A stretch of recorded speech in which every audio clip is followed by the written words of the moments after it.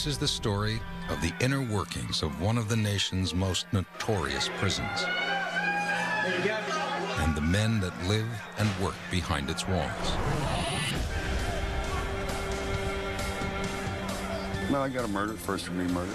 I kind of hunted him down, found him one night, and that was all that took place. There was no more after that. He was gone, and I got caught. I made that final choice.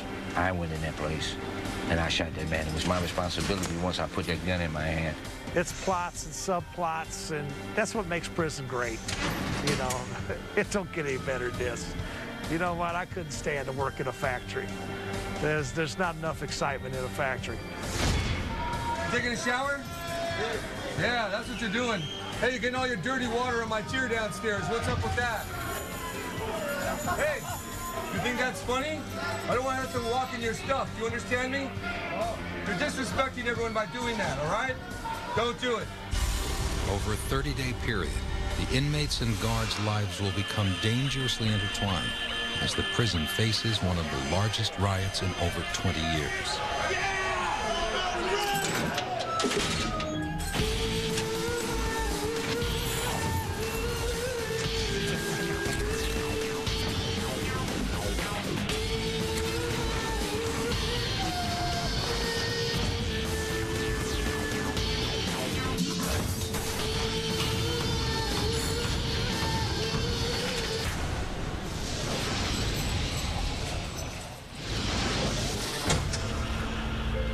San Quentin. It's California's oldest and most infamous prison. Built in 1852, it's just north of San Francisco in a solidly upper-middle-class neighborhood. Some of California's most exclusive suburban communities lie within 10 miles of the prison. It's home to many of the state's most brutal criminal and sexual offenders.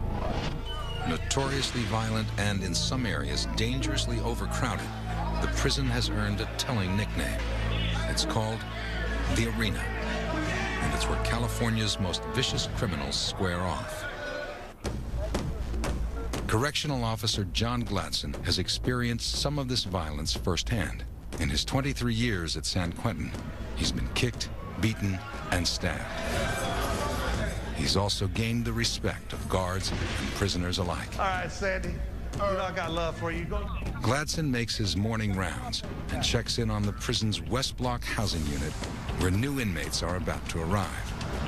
All of the inmates coming into West Block are fresh off the bus from the county jails. Most of them have been in the prison system before and are back on parole violations. These guys just got here from county jail. Most of them were violators. Very few first-termers in that group. One thing I always like to look at when the guys come up from county jail is who's sad in that group. Not one person. You don't see anybody. They're where they want to be. Gladson passes an area that's a potent reminder of the realities of prison life. The completely exposed outdoor bathrooms. Here, security always trumps privacy. You know, one of the things that brings prison into reality is the prison bathroom, because there's no privacy. I mean, you sit up here, you go to the bathroom, everybody's watching. The guy up here can watch you, the guys on the yard can watch you. And it's just, man, I don't know how these guys do it. I really don't. See the pigeon nest right here. See the pigeon nest? Look at the pigeons right there. They gonna shit on you as soon as you shit in the toilet. Yeah. That's a double shit. Oh, it's all. It's a double crap. Double crap. Double crap.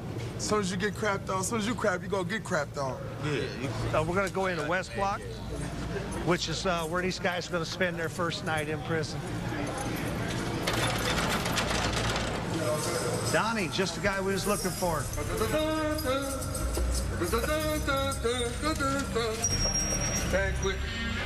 Officer Danny Atkins heads up the reception center. He's here to handle the basic needs of new inmates, and that can be a tall order. Fresh from the streets. These are men who need help. They're physically wore out, they're drug-ridden, they're hungry, and we have to fix them. We have to repair them. They come in here, the first thing they ask is get their teeth pulled, many of them. They're on, the different drugs. They lose their teeth. It's a great thing here. It's amazing. This is the revolving door. Let's Excuse me, folks. West Block Atkins. West Block inmates receive their first meal here in the mess hall. There's always an increased potential for danger at chow time. That's because it's one of the few times a day when large numbers of inmates are out of their cells simultaneously. Okay, this is the breakfast tray that the fellas are getting right now. It's got grits, 2 hard-boiled eggs, potatoes, 2 slices of bread, 2 bananas, and a milk. Punctuated by menacing gestures or humorous outbursts, meals are rarely uneventful. I want to tell all the kids out there, you don't want to be like me. You don't want to come to jail. Because if you do, your life is going to be like an egg. The police going to eventually crack you. As West Block inmates leave the mess halls and return to their cells, the potential for violence is at its peak. This is our worst moment right now. Right now, this is the moment when a whole tier will erupt. This is a bad time. We have our gunner up above us just in case for these moments. The goal is simply to get inmates back into their cells without incident. But it's complicated by the fact that, unlike in newer prisons, San Quentin's guards must actually lock each of the over 400 cells by hand. There's also the problem of stragglers. Since most West Block inmates spend over 20 hours a day in their cells, they're in no hurry to get back to them. Many find creative ways to steal an extra moment of freedom. Junior, go on down, brother. Don't make me demonstrate the box. Let's go. Who are you working for? Who are you working for? You are not working for nobody, right? Put your hands on the wall. Where do you live? 524. What are you doing down here? Sweeping. You're out of bounds. You understand that? Yes, sir. You're in 524? Yes, sir. Take it upstairs now. That's another example where they try to stay out. But what they do, everyone throws all the trash out so we could have runners on the tier. So then once they have a runner, then they could run their messages, their tobacco, and their soups. As Atkins locks each prisoner in, he quickly notes the condition of the inmates and their cells. We're checking inmates. We're checking bodies. We're checking faces for any bruises, if there was any fights. We're also just checking the conditions of the cells. The living conditions is nasty. The living conditions is nasty. Whoa! Whoa, Junior! Wrong thing. I feel so much safer now. I don't know, did they like you? You're a lucky guy.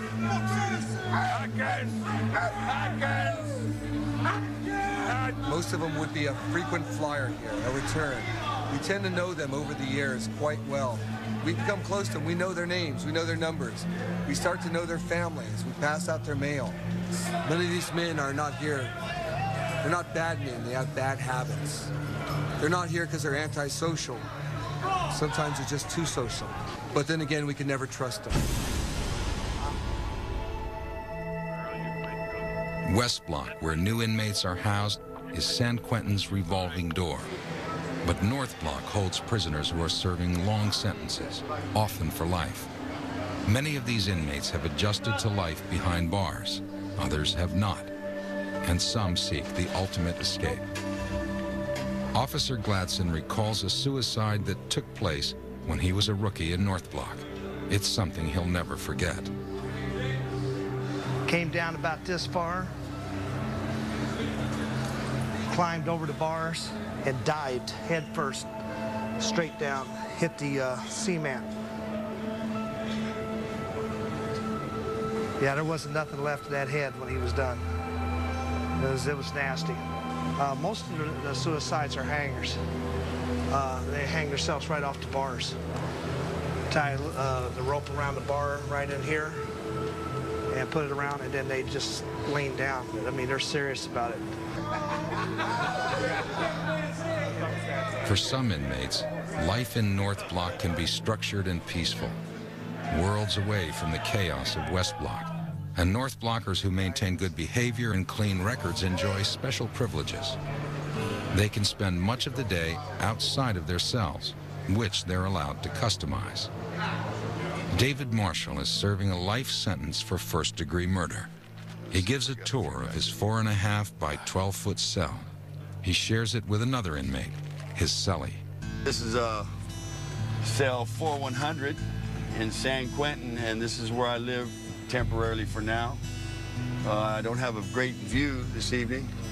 All right, this is our lovely sink where we shave and do our thing, and we wash up in the morning. And this is our little cabinet that we had done for us. I'm sitting on the toilet. This is our toilet right here that we have. So this is basically our kitchen and our toilet area where we go. Our spice racks over here for our food, because I do a lot of cooking. Being a wop that I am, I gotta cook to eat. I hope my porch is clean.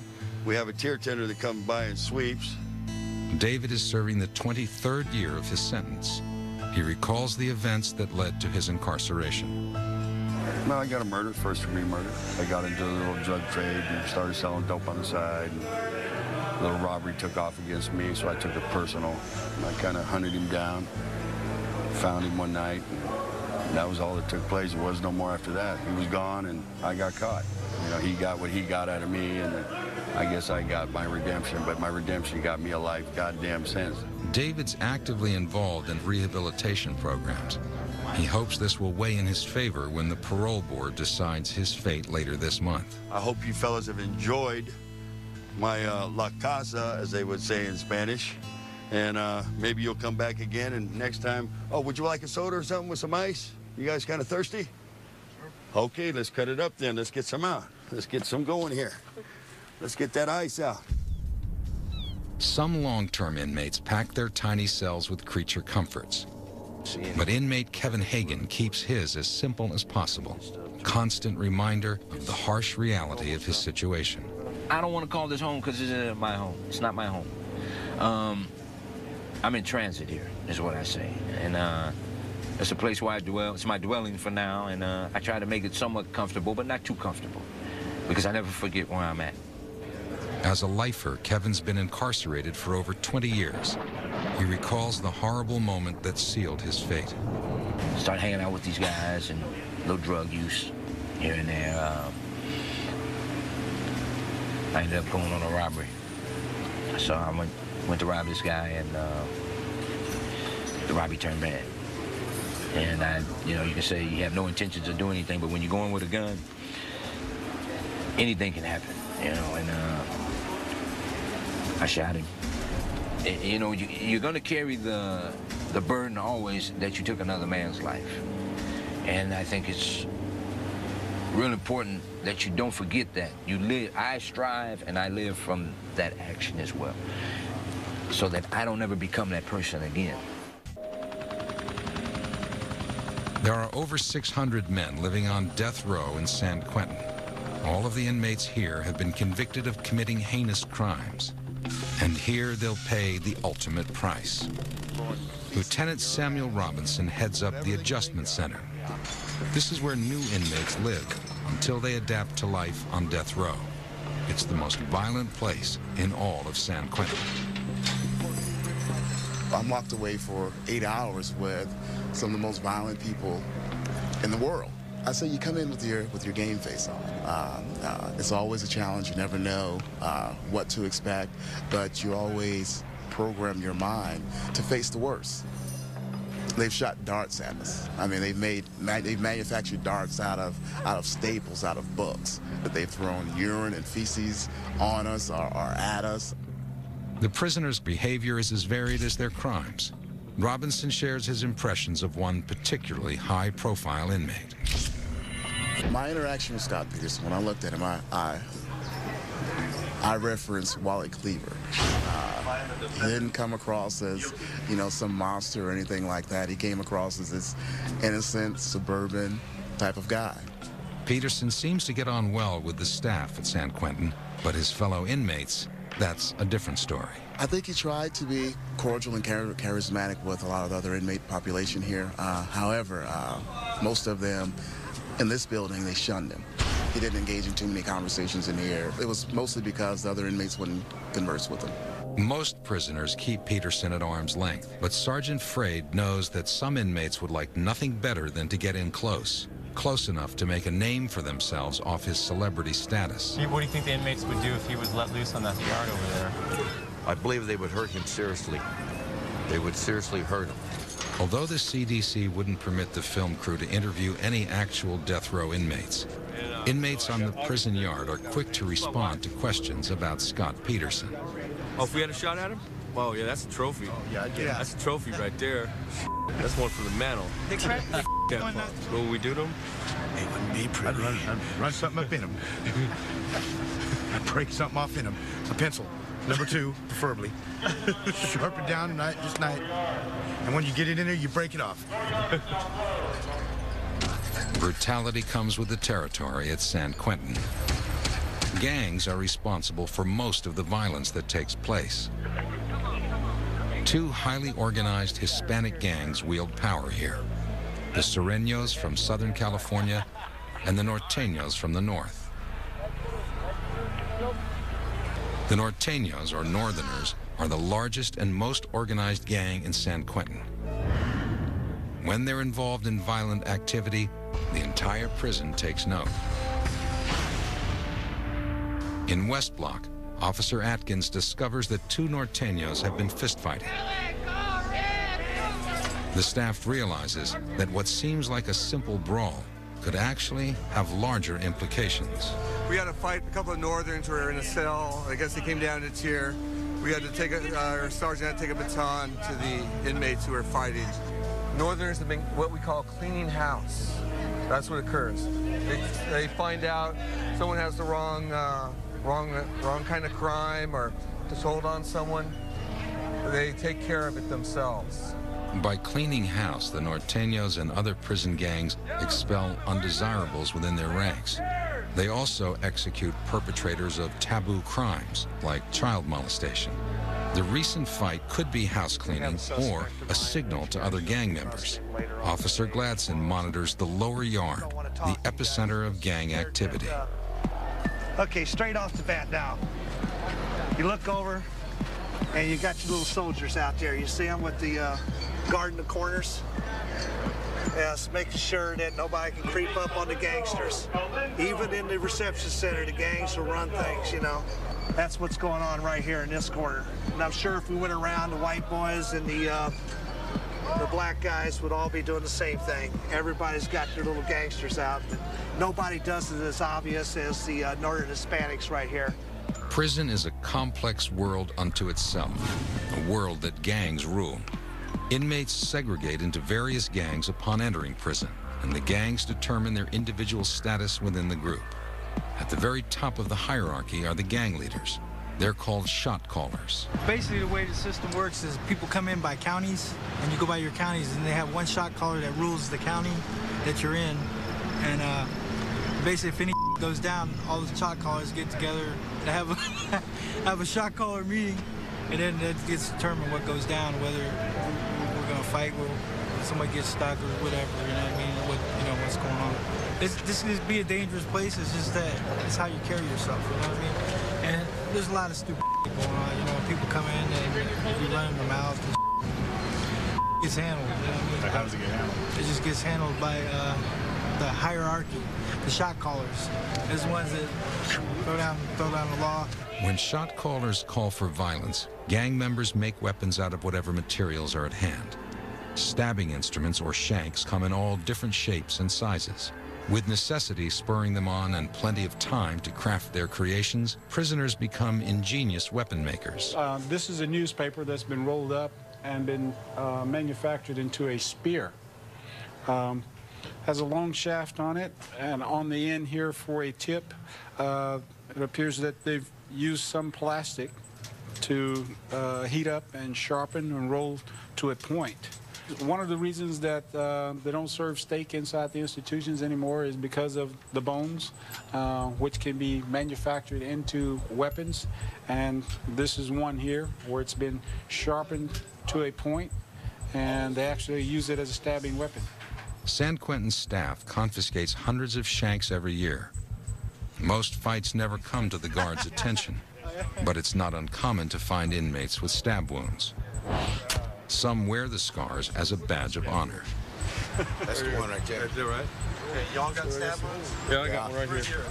Here's mine right here. Here's mine right here. What kind of weapons do they use? Pencils. Break them off. Pencils, my ass. Here's a knife. Was this all in prison? Prison. Yes. Prison. What was it over? Kill Whitey. Kill White. Kill the white man. You know, I tried to kill it. Can't tell you that. Can't tell you that. First. Can't tell you that. No. We can't do that. We can't do that. What do you mean? Because I didn't get caught. They didn't catch me. That's the theory. I sewed myself up. Not everyone enters prison intending to commit violent acts. But for some inmates, it's the only way to protect themselves from shot callers. You know, a lot of times the guy who's doing the stabbing doesn't want to do this, but he's forced into doing these things. You know, like the gangs put it to the guy. They'll say, you know what, since you're real good friends with Joey, we want you to stab Joey. And if you don't stab Joey, then we'll stab you. So guess what? Joey's going to get stabbed.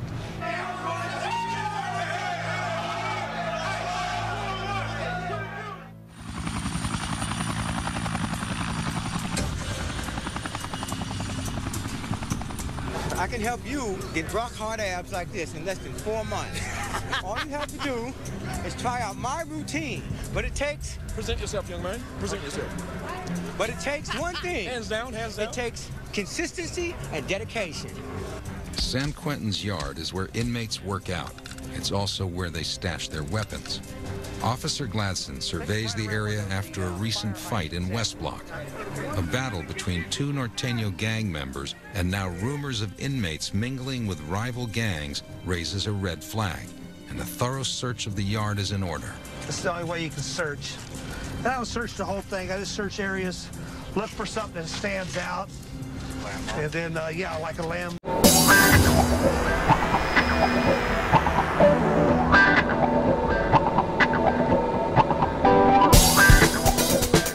Mark, and then you figure you can search from that area. You also have to know who owns what part of the yard. Now, I know the Hispanics own that upper part up there and that bench right through there. They're one of the groups involved. This here, the Samoans take this as their part of the yard. This is Chinese.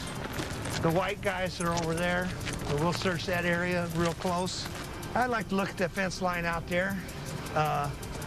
This in front of this building that they just put up. That would be an excellent place to look. What happens at night is these guys sit down and lean against the fence, use the fence as a backrest on our night yard while they watch the baseball game, stuff like that. Well, while a guy's sitting there, he's digging a hole behind him and putting his weapon down in the hole, and so it just looks like he's sitting up there against the fence, because the gangsters aren't going to have a piece that's too far away. They want it close. At any given time, I'd say there's 10 or 15 pieces down this lower yard. It's just that we find them. These guys find pieces down here every week. It's just being able to come back and get it the next, you know, where they're going to hide it tomorrow. So it's a game, and we play it.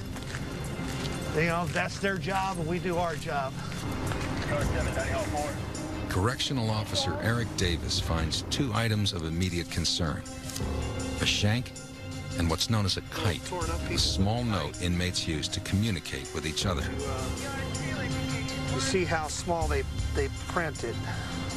Well, it's like, I'll take it into the squad to have them look at it and find out whether it's something or it's nothing, but it's just some little key words that kind of catch your attention, like it says on here, yard, or on another piece it says respect, and you know, another part says, you know, be careful. And then this was just found hanging off of the fence. It looked like somebody had worked it.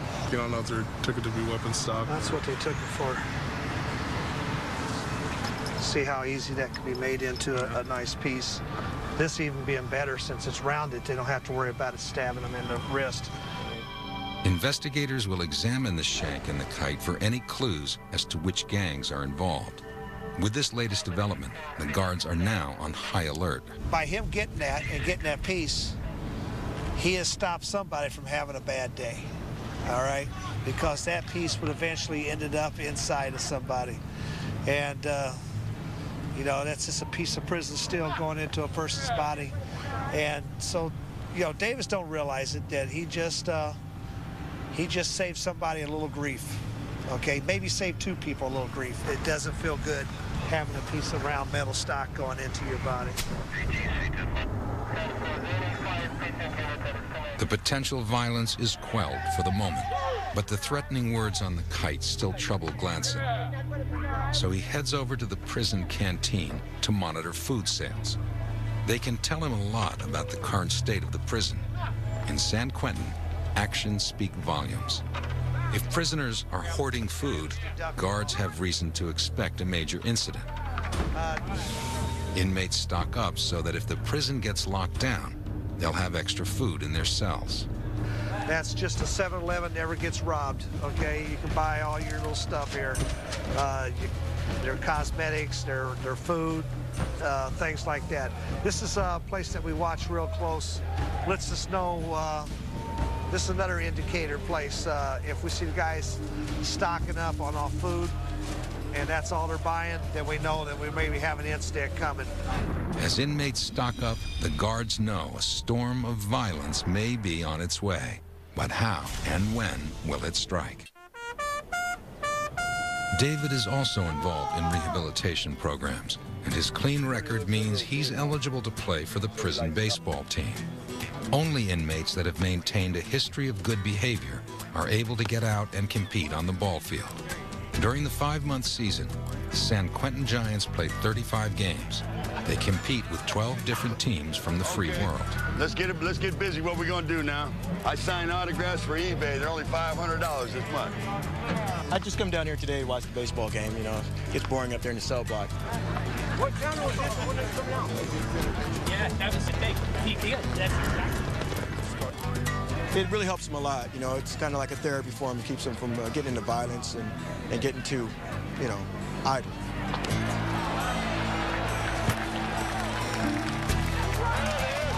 Oh, that's good! That's good! Come on, go hard! Yes! Yeah! Got David Marshall out there that's 51 years old. So, and you can watch these guys play, and at one time, they were pretty decent, you know, to above average ball players. And now they're just old ball players.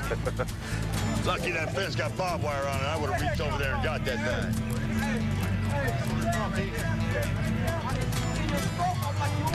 Oh, there it is. Ooh, nice play. Go, Nice go, play. go, go! That was a hot one. Ooh, nice play. Okay, Giants on 3. Real loud now, huh? 1, 2, 3, Giants! Nice job, Austin. Very nice. See you next year, huh? Thank you. Hey, still something shot.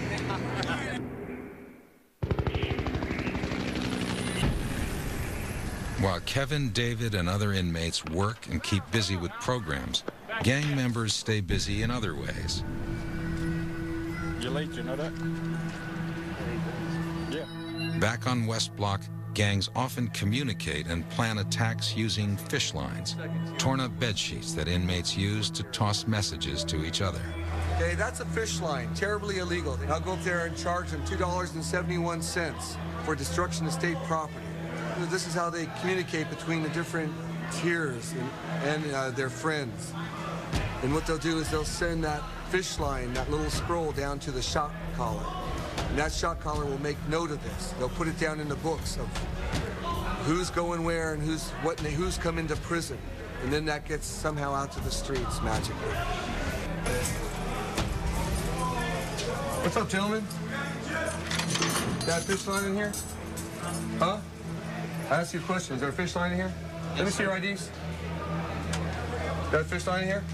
Yes, sir. Let me have it. Where's your ID? Where's your ID?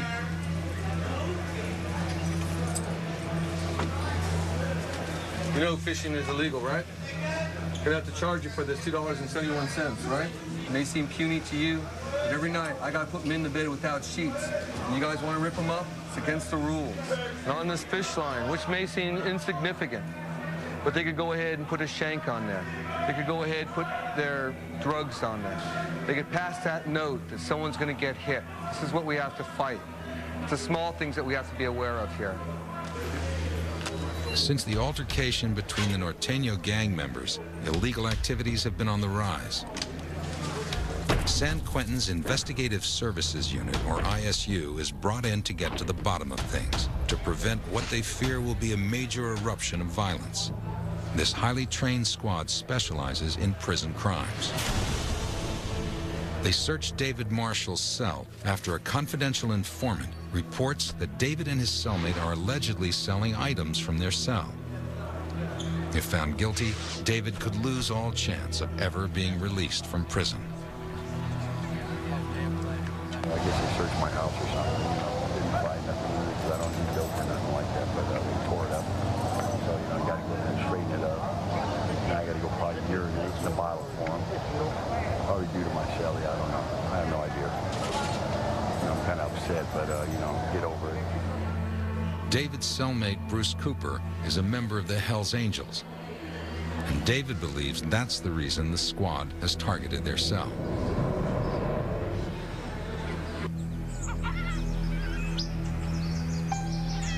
Early the next morning, guards search every cell in South Block. Their goal? To find weapons, anything that could be used in a battle between rival gangs. To discourage any violent outbreaks, guards remove all but the bare essentials from the cells. Everything from extra bars of soap to pornography. It does little to dispel the uneasiness that's spreading through the prison.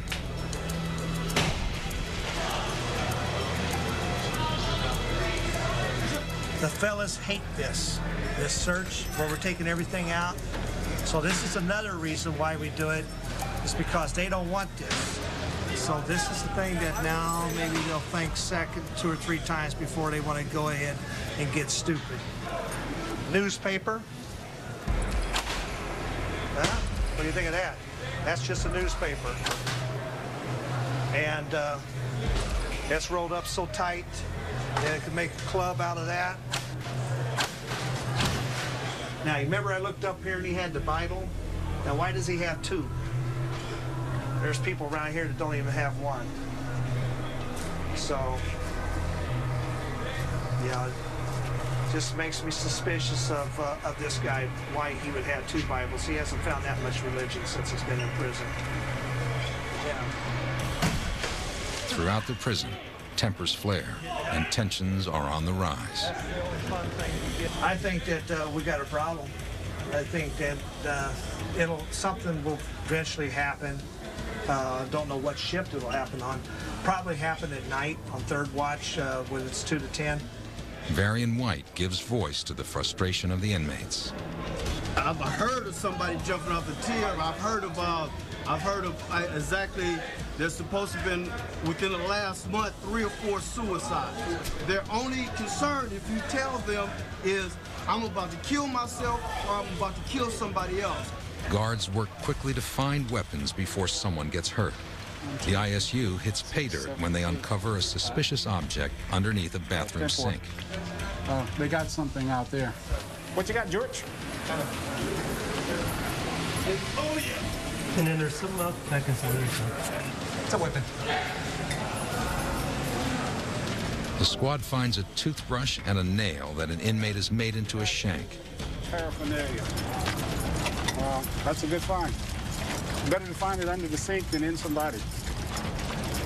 Meanwhile, over at South Block, a prisoner slashes a fellow inmate across the face with another shank. This time, the guards are too late. Okay, slowly we're going to go behind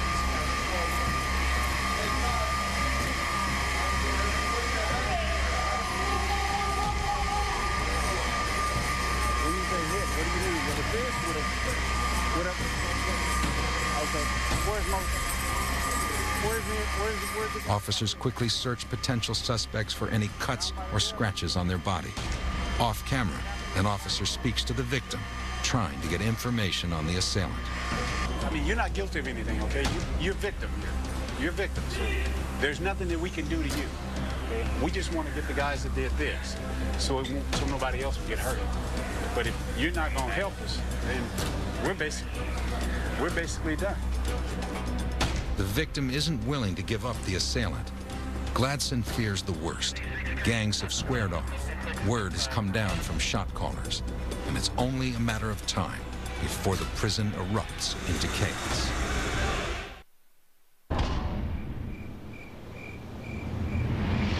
During third watch later that night, Gladson's fears come true. A group of Hispanic inmates attack and severely beat a white inmate in North Block. It's approximately 9:10 in the morning, and the prison is on lockdown. Late last evening, inmate was found in North Block that had been severely beat around the face and head area. Unsure if a weapon was used, but we're thinking maybe, I always like to say maybe a lock and a sock, you know, something heavy, a blunt instrument was probably used on his face. It's either that or they kicked him severely after he was on the ground. By 10:30, the investigators will know what happened. As new details come to light, Gladson gets the latest version of the previous night's incident. Multiple weapons have been found inside, that this is a racial incident involving, I guess, last night the Hispanics jumped on the white inmate, and this morning the whites retaliated on some of the Hispanics. Before long, word of the fighting has spread to all the guards and the inmates. Then suddenly, a Code 3 alarm sounds, alerting every available officer to respond. This type of alarm only sounds during a major incident. Officers respond as large numbers of inmates fight each other with shanks and fists. The prison goes on full lockdown, and Gladson informs the film crew that it is no longer safe for them to be in the prison. Well, we got to get going. We got a Code 3 alarm, and you know what? We got to stop. So I can't really guarantee you safety. So let's go ahead and get out of here. Where are we going? Gladson rushes the documentary crew out of the prison. For security reasons, they're not permitted to return until days later. Yeah. As soon as this is all over with.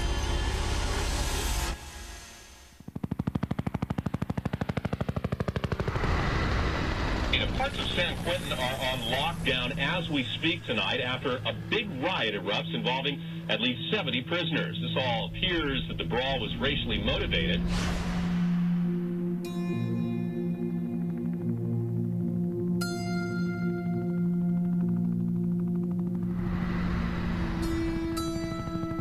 Four days later, after the riot subsides, the prison allows the film crew back inside. Well, it's about 11 o'clock in the morning, and a few days ago we had a major riot down here in the, this is the H unit. This houses the level 2 inmate. They're actually not supposed to be as violent, but it turned out that they got extremely violent. When everybody just got finally all back inside the dorms and were laying down, and they caught a guy and they sliced him underneath his, started at his ear over here, and followed his jawline around. Now, I believe they were trying to cut his throat, but he probably ducked his head because they followed his jawline all the way around and stopped over around here. Then there was another guy inside the dorm, and he got hit in the head with a blunt object right about this area. It busted his skull up pretty good. These guys knew what they were doing. They had the showers running. And the reason that they had the showers running, so when the pepper spray started coming, they were jumping over the barrier and just jumping into the showers and getting the pepper spray washed off of them as fast as possible. Oh, they don't want to be on. Most inmates will not speak about the riot. However, a Hispanic inmate asks to be interviewed. But before the interview begins, he's called away by a shot caller. Okay. All right. Sorry. Thank you. Okay, what's happening is homeboy's getting reprimanded for coming up and approaching you guys without permission. He's in a little gangster clique, and now that he's over there getting reprimanded, he'll probably have to stand over there all day and make sure nobody approaches them as part of his punishment. You know, so he's a kid. He's a little kid. Just like what your mother used to do to you when you were young. make you stand in the corner, they're going to make him stand over there in the corner. What a joke. For several white inmates, the reaction is more hostile. So why did the a Mexican guy beat up a white guy? I mean, what are the reasons these things happen? There's about 1,000 reasons. You're getting into day-to-day politics, homie, and you're out of bounds. That's all I'm going to tell you. Yeah. Okay? Day-to-day politics, man, you're out of bounds. Don't ask me. I ain't going to tell you. You know? Why? Because I just told you. You're out of bounds. What does that See, mean? now you're out of bounds by asking me again. I told you I'm not going to answer you, and you come right back and you ask me again. It's because now you see, if you was an inmate, you know what? That would be disrespect. Right. And okay? that starts it right there. You know, but I know you don't know no better. Right. So I'm going to explain it to you one more time. Some of the that goes on in here, man, is day-to-day politics. A black inmate explains why loyalty plays such an important role in prison politics. We all have friends in the other races, but you never forget where your loyalty lies. You know, you might be in a riot with somebody that you broke bread with out on the streets. You know, it happens. You might have to take somebody down that out on the streets, you know, you and him share drugs or something. David Marshall has learned to accept fighting and rioting as just another harsh reality of life behind bars. That's prison. Everybody down. This is prison. It happened.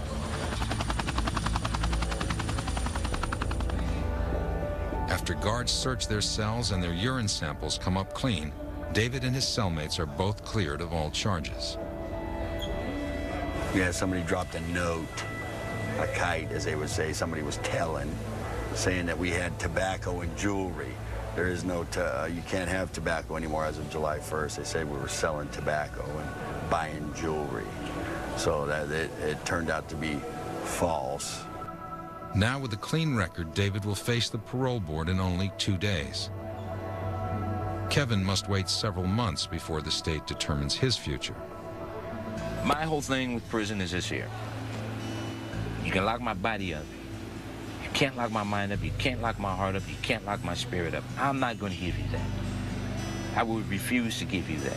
I'm going to keep these good qualities, my compassionate qualities about myself, so that I am able to help the next guy. Despite the hazards and the monotony of serving a life sentence, Kevin still manages to keep a positive attitude. Well, in general, I look forward to another day. You know, not so much that I'm in prison, but it's another day that I'm alive, I'm living, and I got a smile on my face. I'm not miserable, you know, which you can be miserable, but I don't let my situation dictate my character or how I feel and how I treat other people. I know my time is coming. It's just a matter of time. That's all.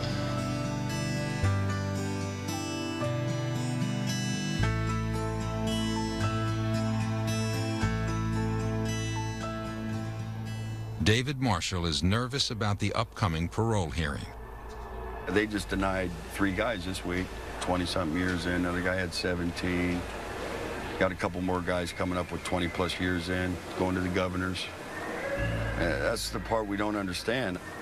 The parole board has denied David in the past. Their reason? His crime, stabbing another man to death, was simply too heinous. Would you consider your crime heinous?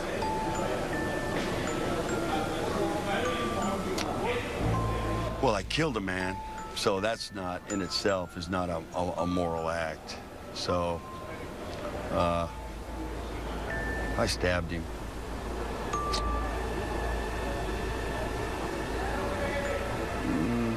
I killed him. So I'd have to say, you know, just probably, you know, just killing him. That'd be heinous just to kill him.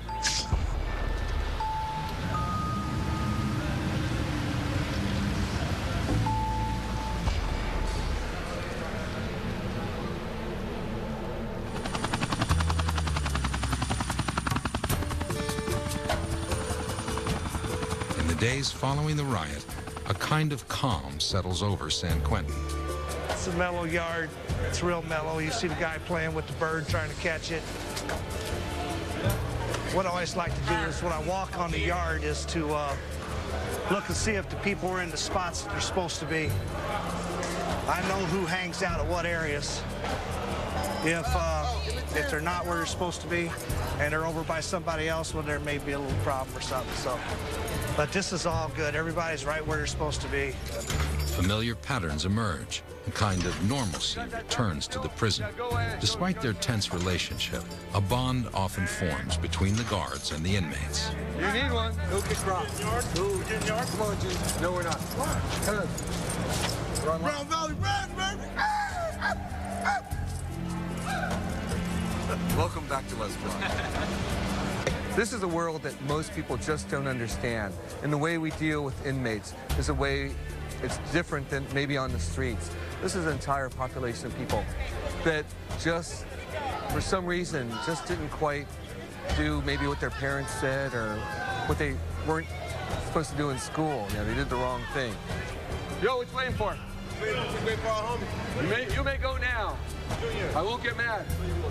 Stop it, young man. Stop it, young man. Comb your hair, eh? I get paid a lot of money to take a lot of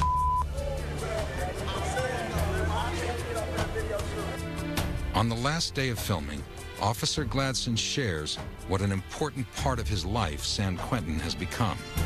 Yeah, it's plots and subplots, and that's what makes prison great. You know, it don't get any better than this.